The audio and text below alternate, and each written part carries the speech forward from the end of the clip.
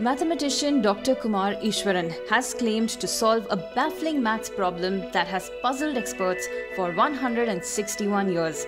The Hyderabad-based mathematician has claimed to solve the Riemann Hypothesis during his service at the Sreenidhi Institute of Science and Technology, or SNIST, the institute said, according to reports.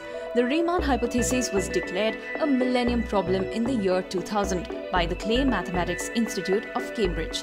Anyone who solves it stands to win a $1 million prize. SNIST began reviewing the findings last year in February. A year later, they find Dr. Eswaran is right, as per reports. The Riemann hypothesis arose from the work of noted mathematician Carl Friedrich Gauss in the 19th century. The formula deals with understanding the distribution of prime numbers. A solution could have far-reaching consequences in cryptography, the practice of secure communications that can only be decoded by the intended recipient, as well as in quantum theory. Prime numbers, or numbers not divisible by any other digit except for the number 1 and themselves, are mysterious.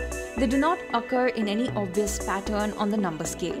However, it was observed that as the numbers go higher, the prime numbers do thin out. The average rate at which they thin out is known as the prime number theorem. And in order to prove the prime number theorem, mathematicians need to study a mathematical object known as the Riemann zeta function.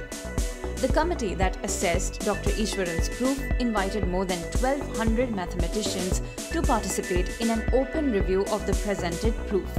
On May 16th, it was concluded that Dr. Eswaran's proof of Riemann hypothesis is correct. Subscribe to Oneindia channel and never miss an update.